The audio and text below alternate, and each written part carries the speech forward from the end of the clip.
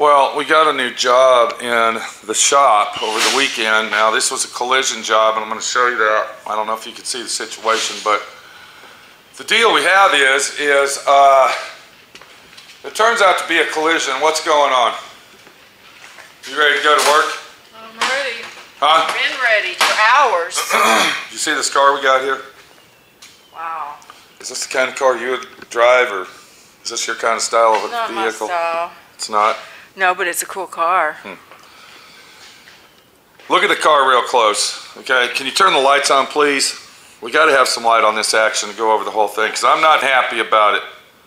This is not a job that my friend Pete is happy to get in.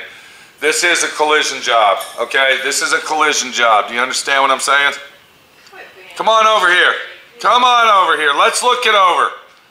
Look at the paint job on this thing. Come on, over here. Over here. Follow me. Follow me. Come on. Look what we got right here. Can you get my flashlight? I don't even think you need a flashlight for this shit. Okay? Look at this shit. Solvent popping everywhere. Look at this. Look how rough the finish is on this thing. He took a marker and he went around and he said, I don't like this, everything. Okay, that's not my fucking problem. Nobody said it was your problem. Okay, that's not my problem that he doesn't like those little dents in it. Get that chip. Look what we got over here. Look at this. He tried to color sand and buff the paint job. It didn't work out too good for him. Come on over here in this light and you can see some of the situation we got going here. I don't know if, can you see that solvent popping going on? I see it now. Do you see, okay, now are you agreeing with me here that this isn't my jig?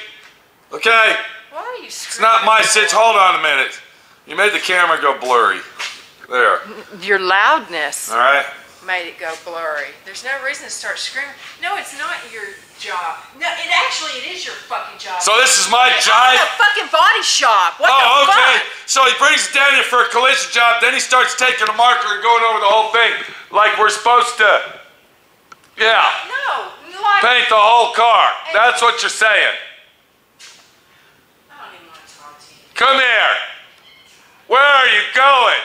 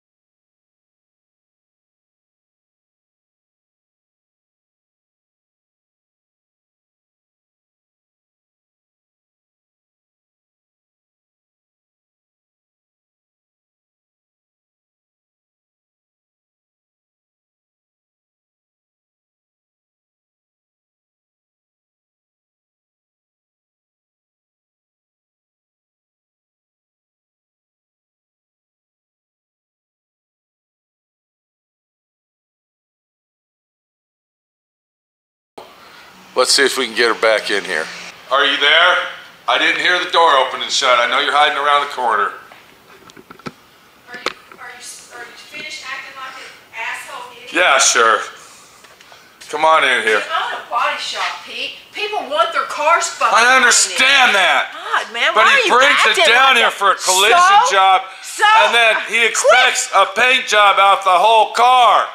I seriously doubt he expects you to fucking do what's above without being paid above and beyond the insurance job, Pete. I don't know why you act like that.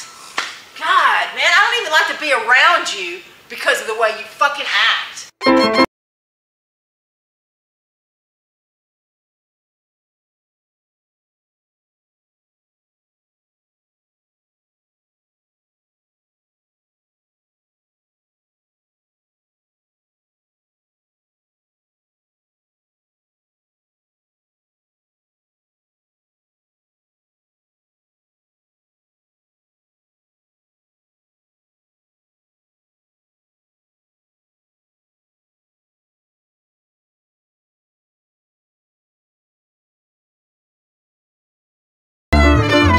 Let's go over this collision job. Let's see if it's even durable to fix. Can we do that? I don't know. You're gonna raving and fucking ranting about shit. This is what I fucking... That was you bumped it. Well, you bumped into the camera. What were you saying? Go ahead. This is what I fucking like right here. What's that? Motherfucking car on the ground. That's right. Go ahead. Ready to go. So he brings the car down here for a collision job. You're gonna have to get a little closer to this because I want to show you this.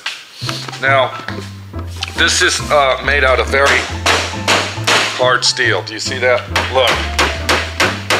Are you watching that? It's not even dented. If I did that to my truck, what would happen? You'd have a car. That's right. There'd be 1,000 dents. What I'm trying to say is this thing is made out of tank material. This is a 1940. I want you to look real close at the action going on here. Look how buckled up this hood is. Look at the line, the body line going down that fender. Yeah, it's screwed Okay, up. look over here. See how it lays in there real nice, not perfect, but you know, 1940 style. See how this chrome's coming down this side here? See how this is all looking really good? Okay. So the problem that we have, of course, this fender's gonna need some type of action going on here. Okay, we're gonna have to hammer and dolly that out, but look at the way the grill is. All right, that's bent to shit. I don't think this is bent. I think the grill's pushed in, and then this corner of this hood, all right, is messed up pretty bad. Well, it was hit pretty hard right there. And that may have shoved it in a little bit. Yes, I so understand. that it's, you know, a little close right here. Okay, baby, you're not even looking at the camera when you're doing all that. You need to stand back farther. You're like looking at this much of it. Okay, babe. You know, you can put your finger out in front of the camera and do that. Okay, go ahead. You used to be a good camera person. You used to be. And when I first met you, you used to not bitch like this. Oh, mother. Here we go. You've turned into this fucking, Yeah. I don't know Sure. what to call You know, you. that's how it is. That's how it is in a brand new relationship. You're What nice to brand- each other, and what you know, brand- you play the girlfriend boyfriend thing, and everybody's. And then your true colors and then come once- out and you show that you're an asshole all the That's right. time. Just me only. You're right. Only me. You I'm the only got one. videos, thousands of Yeah. videos to prove it. You're right. I'm the only one. Because it only takes one person to argue. You can only argue with yourself. Especially when there's two fucking people in the room. Hey, do you like to argue? You Here started. we go. Look, I was ready to move on to the next fucking deal. You started. And now you get right back in. What? I ain't started shit. That's what you I ain't want. doing nothing. I'm standing here. When you're ready to move down the line, let me know. Go. Are you sure?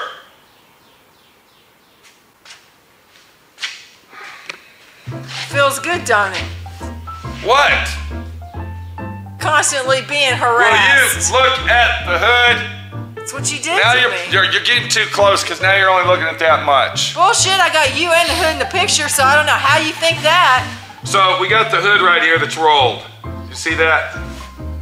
It's rolled this way, and I think this has happened because this got hit right here and buckled the hood up like this. I hate to say this, but is this hood really salvageable with that type of damage? Now, if I go to pull on the hood here, okay, if I put a hook right in here somewhere and pull the hood, using my frame machine, of course, what's gonna happen? It's gonna fuck this hinge up because I'm gonna be pulling, this is the thing that's holding the hood on the car. So I'm gonna have to jerry rig or figure out some way that I can clamp a clamp here. Do you see what I'm saying? Get me a clamp out, clamp here, and then tie it down to the floor somewhere. Here's a tie down. Let's show everybody what a tie down is. Okay, I'll have to find a tie down like this right here behind the car. Tie it down to the fucking floor somehow, some way. Use my frame machine to pull that out. Now, the insurance guy paid to fix this problem because he's got this classic, you know, classic car insurance. I told the guy, I said, look, dude, it might be a small dent to you, but that's major action going on due to the fact that this is a classic car. Listen to that. Listen how solid it is. I'll bet you I didn't even dent it. There's not one dent in the car. Now, the fender, if you run your hand down that, you can see that's pretty good. I'm thinking the grill, all right, we're gonna take that fender off and then we'll move the grill out, because look at this hole right here. Look how this hole is, it's like wobbled out. So when we loosen that, it's gonna pop the grill back out in place where it's supposed to go. All right, so that was actually good that this hole's wobbled out, or whatever the fuck's going on with this situation. We'll unbolt that bolt and this will probably bring the grill back out in place, or we can bend it in place. But you know why this was all caused, don't you? Can I show you? Can I show you the main reason this was caused? If you don't mind me doing that. Can I? I don't care. Come on over here. This is the fucking reason that that happened. Right there. Because Mr. Hot Rodder didn't want to use a bumper. Because he thinks it's cooler to not have a bumper on the front of his fucking street rod. Now, how many times have I told people when building a street rod to always put the bumpers on them? They think that they look cooler without the bumpers. Am I right or wrong? Usually. Nobody wants to put the bumpers on them, but it seems like everybody that doesn't want to put the bumpers on them always gets in accidents. How many of these things have I fixed where they didn't have the bumper on them? Quite a few. Look what we got back here. Can you zoom in on that? Can you zoom in on that? I don't know what I'm zooming in on. The frame machine. It's dark in there. It's going to take that big machine with all them hooks and all that stuff up against the wall to fix that hood. And you want me to tell you what this is called? You ever heard of Ripley's Believe It or Not? Huh? Yeah. This is called Pete's Believe It or Not. My friend Pete. Are we making any sense now? You're trying to. People are looking at that going, you're going to use a frame machine to straighten a hood out? Yeah, you're fucking A right. Because this hood is a fucking...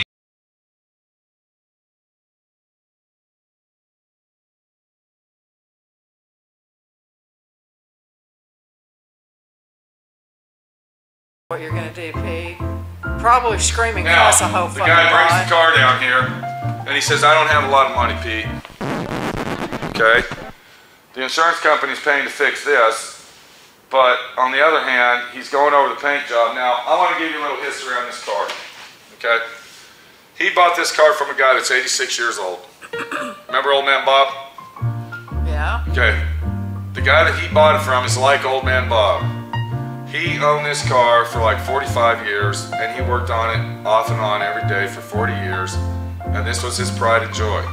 So the old man that owned this car, the 85-year-old man, painted this car by himself in his garage. He took it to one car show. This is how arrogant and snotty ass and vain people are. Here's this 85-year-old man, okay? He's got 40 years in working on this car, and if you look at it, come on over here. He wasn't even done with it. Look, okay? I mean, look at the paint here. See how it's all dull? But look at the interior. The door panels aren't on it. The glass isn't it. So here's this 85-year-old man. I'm going to tell you, this is what kind of fucking world we live in. Here's Grandma and Grandpa sitting down by his pride and joy, because this is his pride and joy. He's been working on it for, what, 40 years? He ain't got every fucking dent out of it. It's not a $100,000 car show. Or should I say show car. All right? But it's a car that he did at home in his garage for 40 fucking years. He goes to one car show to show off what he did and what he accomplished in 40 years. And what do you think 90% of the car show crowd do? I already know, and everybody else does. Go ahead. Just walked right by it like there was nothing. No, they walked by it, but guess what they did? Gee, who painted this piece of shit? Gosh, look at that. Wow, he didn't even re-chrome that. Look at this bullshit antenna. This thing looks like shit. It's a clown car. Gosh, what's this? Who painted Ford on that? They did a tacky job. I could have done better than that. So, the old man goes home after the car show, and he's so depressed that he's crying to Grandma. He is literally crying. After 40 years of restoration job, 85 years old that he is, he's crying.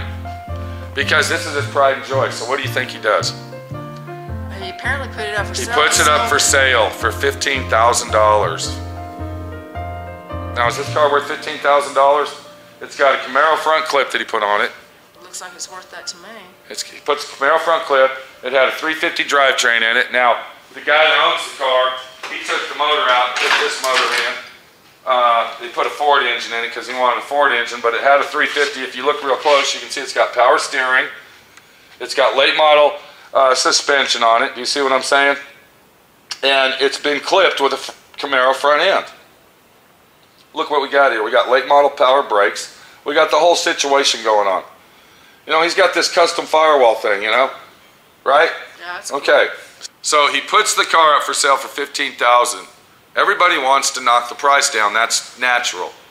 He gets a guy that offers him 13 grand. He comes back and the guy says, sorry, I don't have the 13,000. I got a friend that has 13,000. I'm going to call him. He goes over, this guy that owns the car now, okay, are you following me here? The guy that owns the car now, he calls the old man up and he says, how much will you take for the car? He says, well, I want 13. He goes, man, I don't know if I can go that high. Let me think about it. He grabs his number on caller ID or whatever. A day or two later, the old man calls back and says, look, if you give me $10,000, you can have it. So this guy goes over and buys it for $10,000. So now that we know the story on the fucking car, this guy buys the car, he wrecks the car, it's over at my friend Pete's, the insurance company's paying to fix this. Can we fix the car? Can we? Who fucking knows? In the meantime, we have got to block sand this car down, DA the car down, fix these little minor dents that are circled, and then we are going to paint the whole car, and we're going to put some flat clear on it. Semi-gloss flat clear. Basically like this right here. Alright, this is the Flex and Flat. This is what we're going to use on it. Because the reason we're going to use this, and I told the owner that, is because he's concerned about all the waves in the car and the imperfections and all this. I told him, look dude, I'm going to have to charge you extra for the extra work. He said, that's fine, but I'm not rich. And I said, okay, then I'm not going to do a masterpiece paint job on this. What we're going to do is you're going to go around the car, circle the dents that you want fixed. I will fix those dents, and then we will block sand the car down, put a fresh coat of paint on it, 3 coats of Flex and Flat, and be done with it. So I'm going to get my frame machine out, and I'm going to figure out how we can straighten this hood, because this is not looking good. We got to get this unbolted here. We got to get that back in line with this. Once we get that back in line, that's going to tell us how much we got to pull this hood out. We're going to have to take this tire off, hammer and dolly that out later, not yet, because I disagree with you. I don't think